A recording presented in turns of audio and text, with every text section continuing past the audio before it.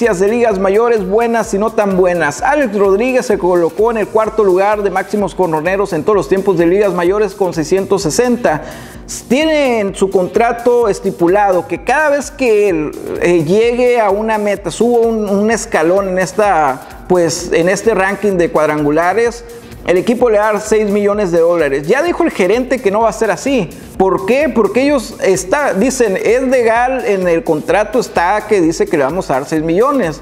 Pero en el contrato no estaba que este jugador lo iban a suspender por más de una temporada por consumir sustancias prohibidas, ni que iba a estar tanto tiempo sin actividad. Así que pues ahí no se hace responsable el equipo. Le dicen, pues si quieres que te demos, tú también tenías que haber cumplido ese contrato a la perfección, no romper las reglas, que fue lo que hizo al consumir sustancias prohibidas. Entonces, pues, caso curioso lo que pasa con Alex Rodríguez, que entrada se ve que los Yankees pues no lo quieren, porque tantos cuestionamientos que le han hecho en esta temporada para que empiece a jugar, después que juegue, que lo pongan en posiciones que ni siquiera son la de él, pues eso significa algo. Y ahora le dicen que no te vamos a dar $6 millones, aunque seas de los mejores de la historia.